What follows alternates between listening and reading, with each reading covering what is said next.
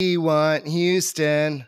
Well, Yankees, you got Houston. How do you like them apples? The Astros are now up 2-0 in the best of 7 ALCS, and the pitching is dynamite. They have struck out 30 batters through the first two games, and there's so much to talk about. Yes, the offense is struggling a little bit.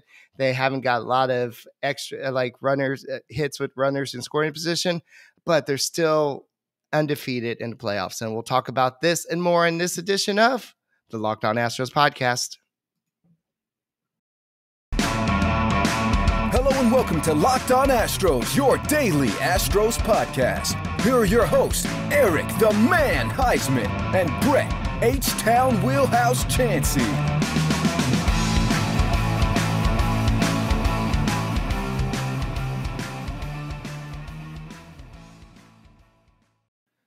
We are Locked On Houston Astros, and we update you joins for a daily Locked On Astros podcast. My name is Eric Huysman. You can find me on Twitter at Eric Talks Astros. You find the show at Locked On Astros, your team every day.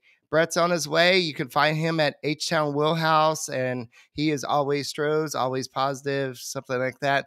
But we are both pumped up about this. The Astros took care of business at home, and yes, being up 2-0 in the ALCS doesn't mean anything because now you do go to play 3 games at Yankee Stadium. That's going to be a ruckus crowd. We know, as we saw in the videos, that they don't like us, and apparently Anthony Rizzo and Stanton and Judge are going to bang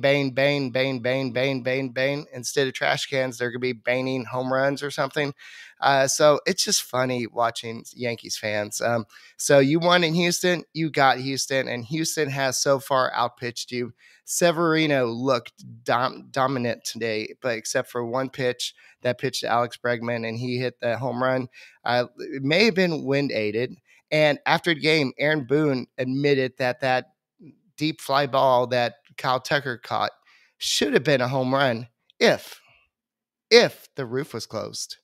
So MLB wanted the roof open, so to take away home field advantage for the Houston Astros, and it ended up backfiring on the Yankees because that would have made it I believe, a tie game, or there may have been a runner on.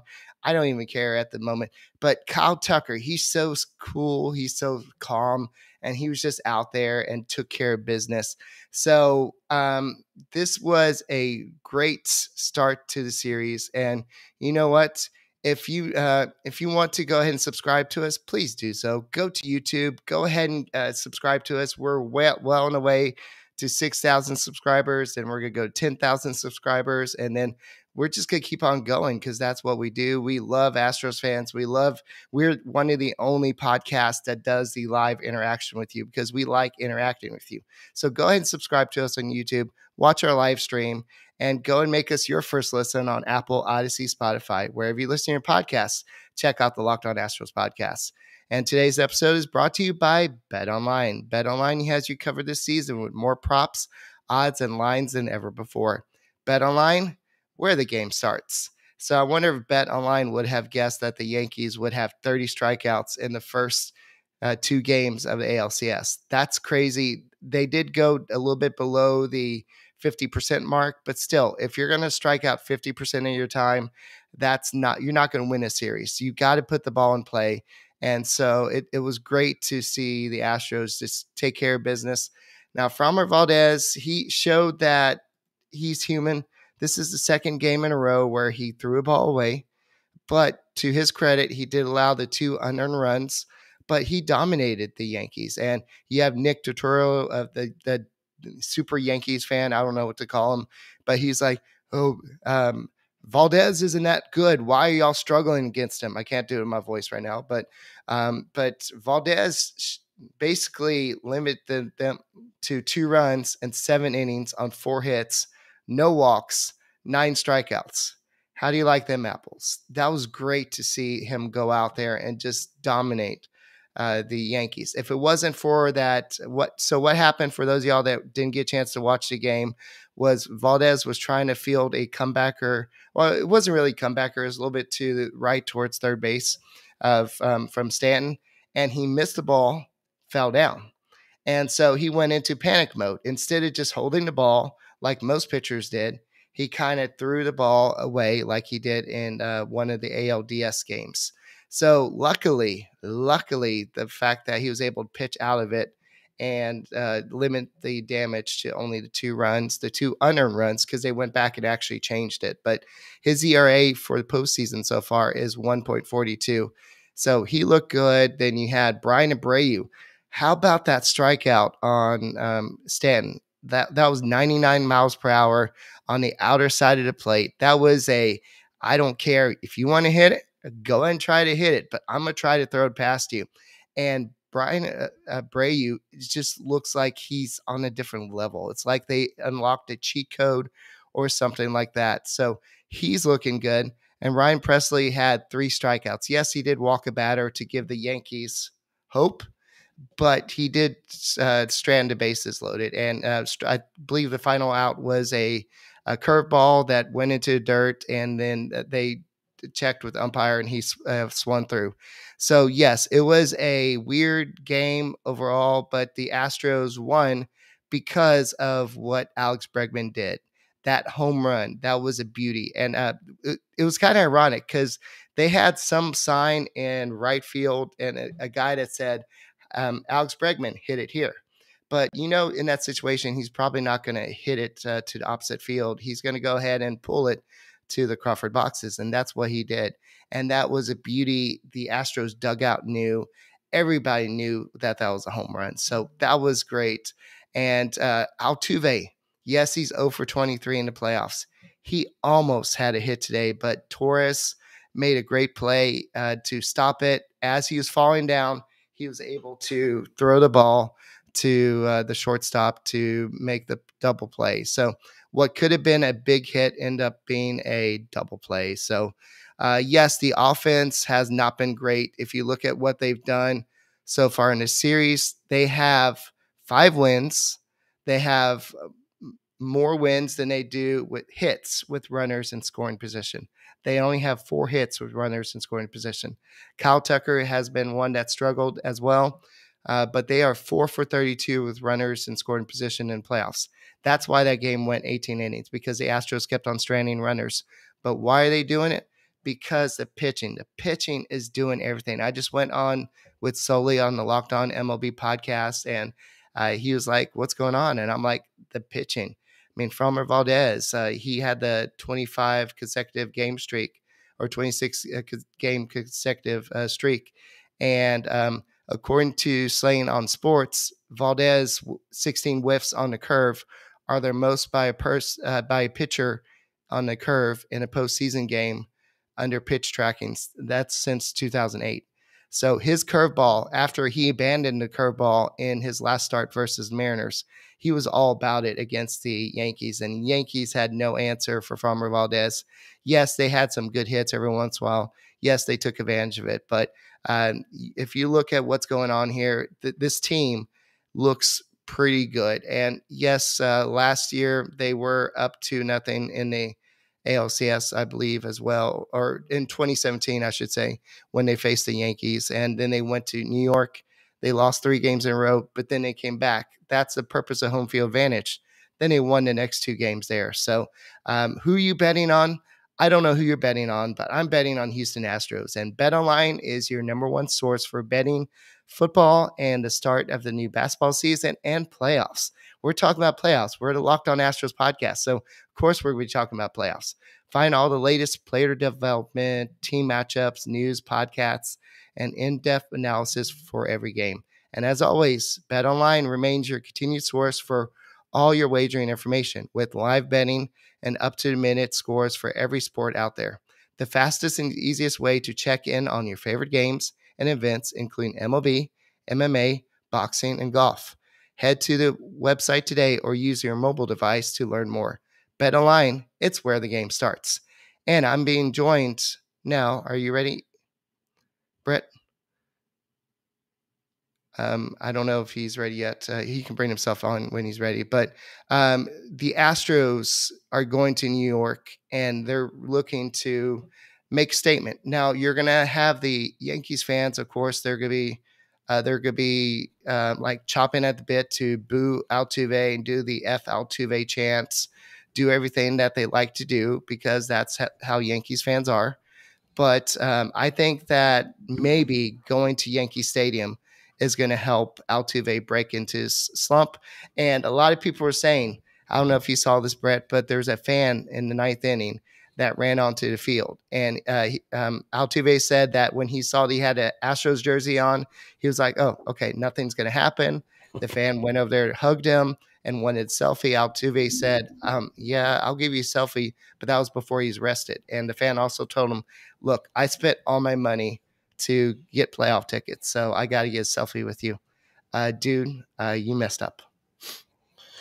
Yeah, that's cool. I like that storyline. I think that was neat. I hope he breaks him out of his slump. But the real storyline here, Eric, is that the Houston Astros continue to defy the critics. They continue to defy the people saying, hey, Altuve's not hitting. I mean, Alvarez hasn't done a whole lot in these first two games, but yet it's guys like Jeremy Pena, Alex Bregman with the big hit today. The pitching is the headliner. The pitching is the main event. Framber Valdez. I mean, Bryan Abreu, getting in and out of situations. Presley coming in. This bullpen continues to be nails. And as I heard you mention, as I was driving home, I was listening to the show here or there, and you said, when you strike out nearly 50% of the time, it's going to be hard to win a championship. And, John Boy said the other day that the Astros are by far the better team, and the Astros should win the series. And barring some miracle, the Houston Astros are in 100% command. I think Game 3 is very winnable. I don't care who they have pitching right now because our pitching is better. End of story. That's just the bottom line because I said so. I just really am enjoying watching the way that the Astros are winning these games. These one-run games, we were not winning last year in the playoffs. You play a game like this against the Braves in 2021, you're crushed. The Yankees, they're no competition. What I would like, though, in the next two games they have, whether they're the last two games of this series or whether they go to a game, 5 or 6 or whatever happens, they do have to spark more than a 3-run home run. They do have to get more guys on and more guys pulled in. But even with limited runs, I'm not worried about this team. I've said that from the beginning, and I'll continue to say it. And let me just say this to Yankees fans. You may say that 2017 has an asterisk. That's fine. You may say, because I've already seen Twitter blow up with, oh, well, they cheat. Oh, well, they're cheaters.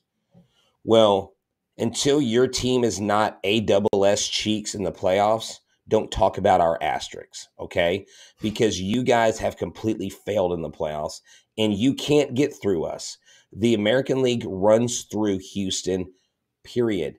And if you would have told me, Eric, in 2011 that the Astros in the American League would be top dog, would be the standard, I would have said there's no way.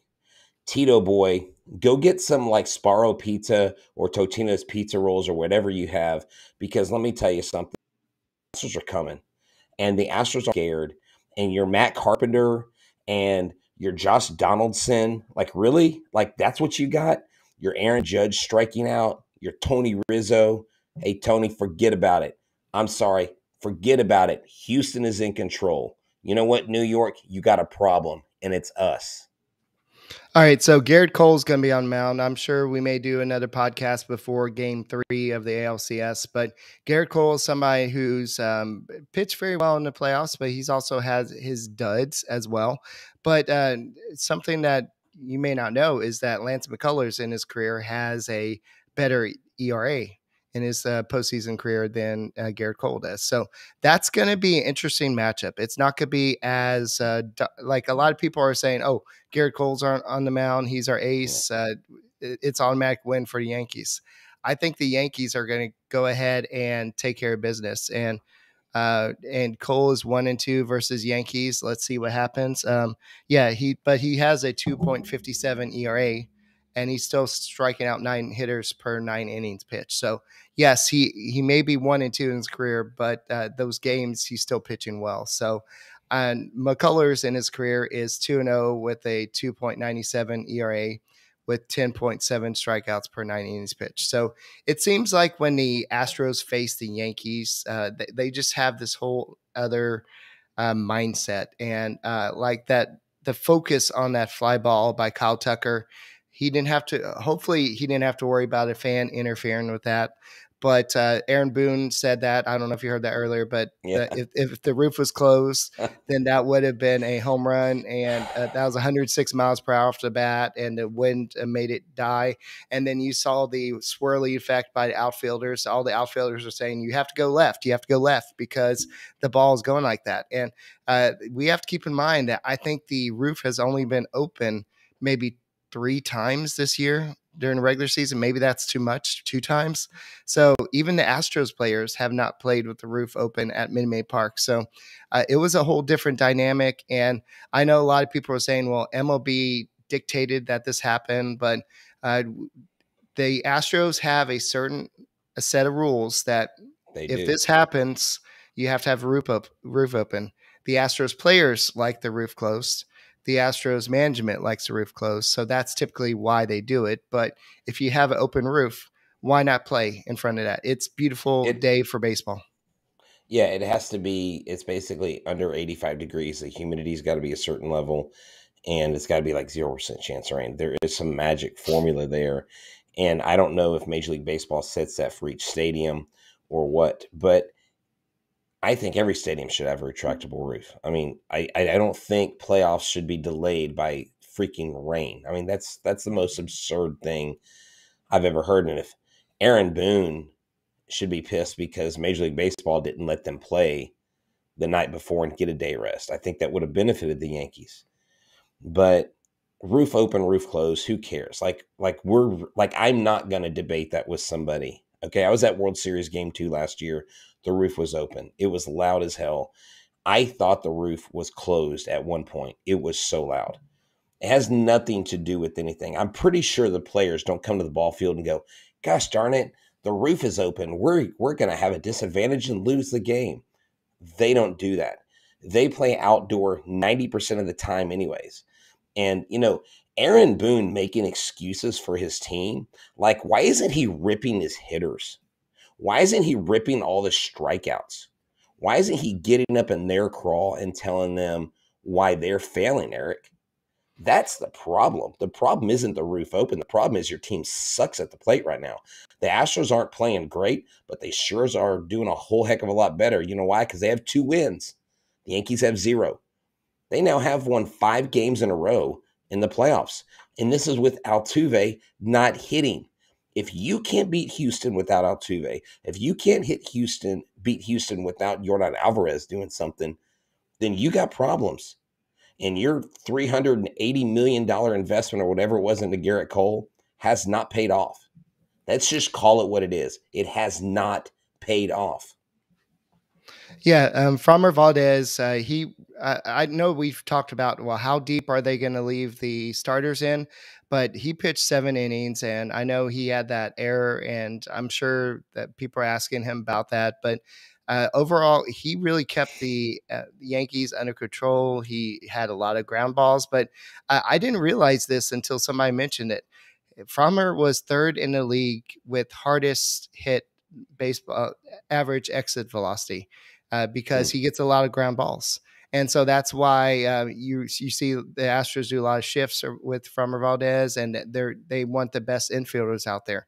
So it makes you wonder, how will he do next year when they ban a shift or when they kind of limit the shift? So definitely a situation to look at. But the fact that the Astros are up 2-0, now you have Lance McCullers, even though it has not been confirmed that it's going to be Lance McCullers. And then Christian Javier, even though it has not been confirmed, but when you have a strikeout pitcher like Christian Javier and a team that strikes out a lot, why not throw out your best strikeout pitcher in Christian Javier? Who threw a combined no-hitter, who had 14 strikeouts in 7 innings. But you know what? Why wouldn't you go Lance McCullers in Game 3? Why? I mean, why wouldn't you? Why would you save him for Game 4? Let McCullers crush the soul of the Yankees. Somebody asked, what's my opinion on, I think his name's Carlos. What's the opinion of moving Altuve later in the lineup? No, not with a future All-Star. I mean, not future All-Star, a future Hall of Famer. Yeah, I'm already predicting 2023 All-Star Jose Altuve. But if Eric's you, too early All-Star game lineup. Yeah, but no, with a guy like Altuve, you're going to give him a chance. And I thought he almost had that hit today. And Torres made a great play to stop that ball and somehow got a double play out of it. But I think that going to Yankee Stadium, it's going to awaken the beast. And Altuve is going to come out and he's going to be like 0 for 23. I'll show you 0 for 23. I'll go 7 for 23 against Oh y'all here. wow, man! Eric's up in the ante. Jigsaw says, I don't want to read the whole name. Jigsaw says, "What do the Astros need to do to win both games in Yankee Stadium?" I think you have to keep the Yankees in the yard. You can't let them go long. I don't want a Rizzo solo shot.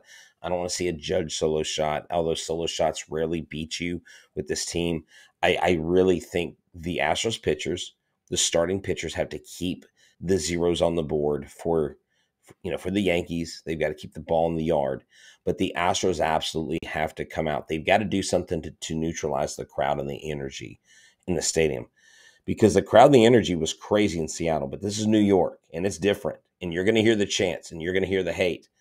But that's one thing that Yankees fans do well that I'll commend them, is you never doubt if they're going to show up. You don't have local radio shows saying, that crowd was kind of dull, And, in Houston was getting a lot of shade after game one, Eric. A lot of local radio stations were saying, Houston, can't you be louder?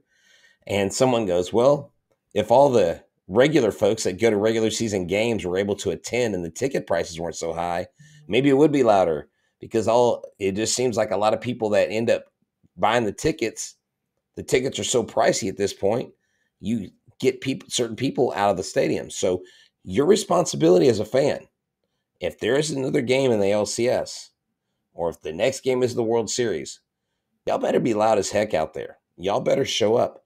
That's one thing they do in the Bronx. That's one thing I kind of admire that crowd for, is they are dying the wool. They bleed those pinstripes, and we are hardcore fans. And I'm not saying we're not hardcore, but if they neutralize the crowd, if they keep the ball in the ballpark, I think the Astros take Game 3. Bregman has 14 postseason home runs, and that's the most in MLB history for a third baseman.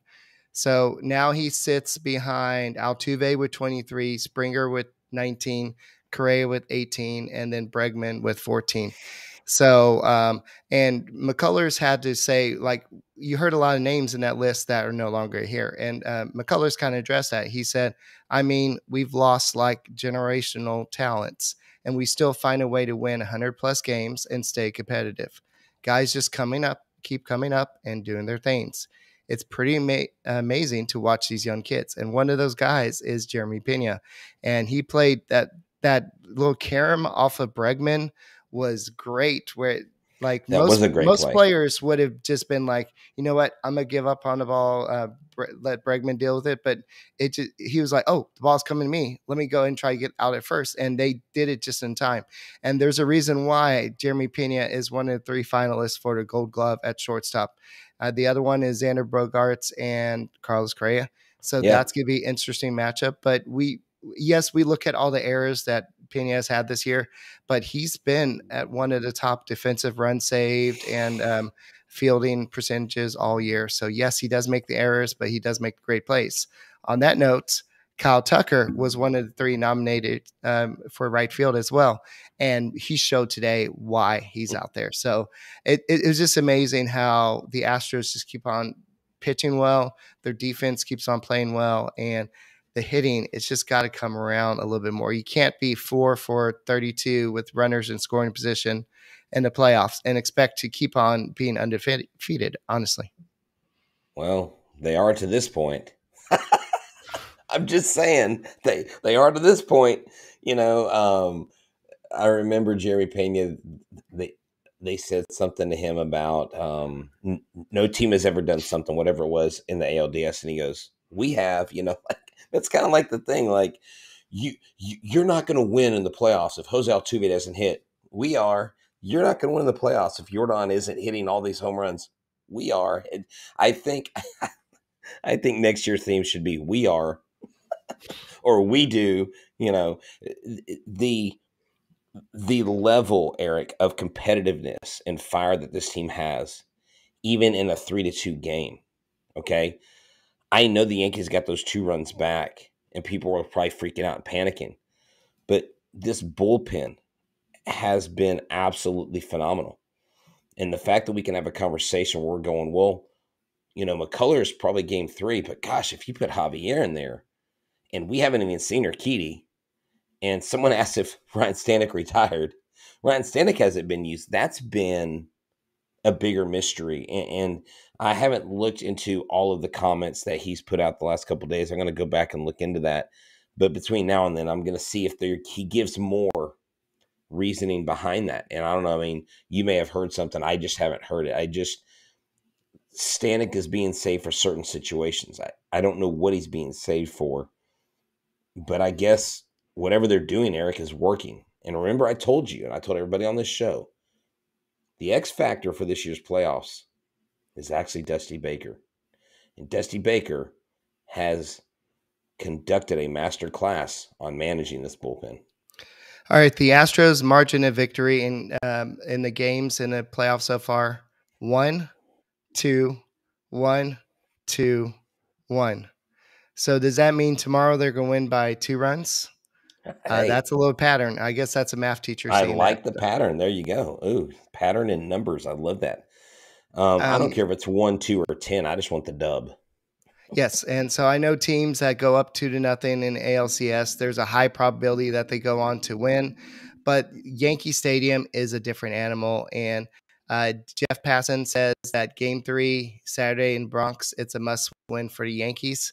I do agree that it is a must-win. With your ace on the mound, you have to win that game if you are the Yankees. And so what I'm seeing from the Yankees so far is, yes, they have some great hitters.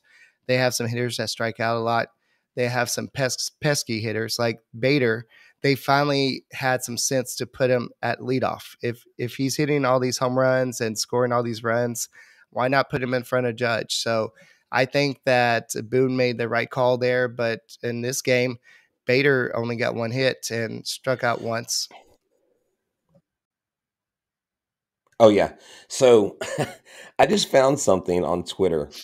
Kyle Higashikawa, I think it's how you say it, on Alex Bregman's 3-run home run. And this is a quote. I think even Bregman will admit it. He didn't really hit it well off the bat, but he hit it well enough to get it out. What does that even mean? And even on TBS, they were showing that, he didn't hit it at the right part of the barrel, but Alex Bregman knows this ballpark. Yeah, Alex Bregman knows this ballpark. He's been playing here for quite a while. That is what an inferior team does. They make excuses for their lack of production. Kids, this is a test. This is only a test. You are either a victim or a victor. And if a Yankees fan tells you about 27 rings, just talk about this game and Alex Bregman's shouldn't have happened home run, and you will hear the victim mentality. They have gone from victorious, storied franchise to petulant child whining about, but they cheated us out of a title. No, you haven't been there since 2009, bozos. Just stop already. And you know what? We're the big kid on the block. And you know what? It's okay. We're going to bully you and we're going to body you when we get a chance. I'm just tired of like the absolute catatonic state of Yankee fandom where they're still this great world champion. Sorry, these aren't your father's Yankees. And you know what? This ain't your dad's Astros. This is a whole different ball club. The Astros still, with all that said, still have to win Game 3. They still have to win Game 4. They still have to win 2 more games. And the Astros know that better than anybody. I mean, look, I'm still pissed that they stole the space shuttle from us. Okay, I'm still upset about that. They can keep that space shuttle. I don't care. I want a World Series. That's what I want. The Astros are 8-2 in their last 10 home games against the Yankees, including a postseason. So that's pretty impressive. I believe that stat is correct. And so I read an article about Justin Verlander and how he, during the game, realized, okay, I'm doing something wrong. And he made the adjustment. And for him to have the veteran presence to be like, look, it's not working. He was at 57 pitches after the third inning, and he surrendered a 112 mile per hour double to Stanton to put runners on second and third. Then all of a sudden, it just clicked for him. So my goal, or not my goal, but Justin Verlander's goal is probably to keep that same beast mode for the next game he pitches in, whether that is in the ALCS or is that going to be in the World Series because of a sweep. I think the Yankees are too good of a team to be swept. That's my honest opinion. I think they're going to win at least one game in New York. So expecting a sweep may be too much. So we'll have to see how it plays out. Now, okay, so let's kind of break this down a little bit. Usually, okay, let me add usually to your phrase. Usually, expecting a sweep from the Yankees would be a very unwise move baseball wise, because we saw in 2019 and 2017 they took us to Game 7, took us to Game 6. They were more competitive than they are now. Eric, this team's not competitive. They've got 30-plus strikeouts in 2 games. They're just simply not cutting it. Now, they will have energy. They will show fight. They may take a lead. But, okay, that's great. They have to win the game, okay? We led every game that we played them in the regular season, led every game except for 2 innings, and those were the 2 walk-offs. They don't have that kind of magic going on right now. I don't know if you've seen Aaron Judge's facial expressions. I mean, he looks like he's trying to figure things out. Now, I hope that he doesn't figure things out. And again, I say all these things with all due respect to the Yankees because they do have some gamers out there. They do have talent. But the Astros pitching is simply that good. And dude, how more elite can Presley be, Eric? How more nails can this guy be? I absolutely love the way he comes out on the field now, the lights flashing, the Johnny Cash song. I mean, I never thought that I would get so pumped hearing Johnny Cash blared in a baseball stadium. It's phenomenal, man. And it is a nice bow tie on a game. And everybody that seems like Press has got us, and I love it. I am never going to be advocate of anybody running onto the field, especially in the 9th inning of game 2 of ALCS. A one-run game? No. When Ryan Presley is trying to focus, you don't do that. But the only good thing maybe comes out of this, and this is not baseball analytics or anything. This is just like, what if that fan took all of Altuve's bad mojo with him, and all of a sudden he starts hitting again? That would be awesome. That'd be awesome. Hey man, Dab Daddy showed up. This is the gentleman Will at the stadium that actually gives Framber his peanuts. And they made a shirt with Framber holding the peanut thing. And I'm like, pay the man. I'm like, give this guy some proceeds, man. My guy Will, I saw him a couple games ago, man. He does a great job there on the first base side. So if you see him, grab some water, some brews, whatever from him. But dude, the stadium's electric. I love when Bregman hit that home run. It was like, okay, that's what we needed. But I was honestly surprised that they didn't put more crooked numbers on the board throughout the game. And that's what I would have liked to see. And that goes back to not hitting with runners in scoring position. They've been struggling with that. And so Dusty Baker said he's not worried about Jose Altuve. Altuve is going to hit. He's been hitting all his life. And he asked if getting his first World Series title as a manager drives him. He says, victories drive me and I'll get it. And he also said that if he wins it, he wants to win another one because he likes the consistency. So that means that he's thinking about coming back next year. And he said this was before the game. If I can enjoy every day like I enjoyed the last 4 days, I'll be a very happy man. But this is to address Ryan's question right here. Is Stanek alive? So this is what he said before today's game. He'll get in there big time. And I talked to him about it.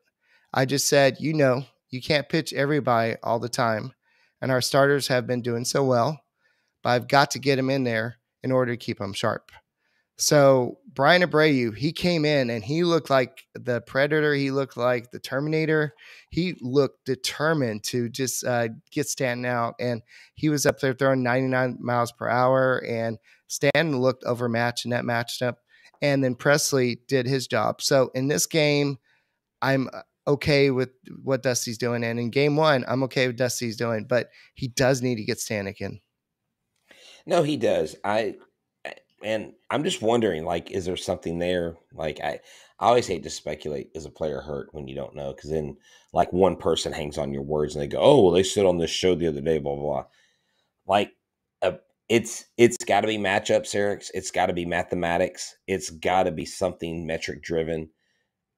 It's not that Stanek can't do it, because Stanek has been nails. And I know, because I've talked to him twice, and he wants to be out there. He absolutely wants to be out there.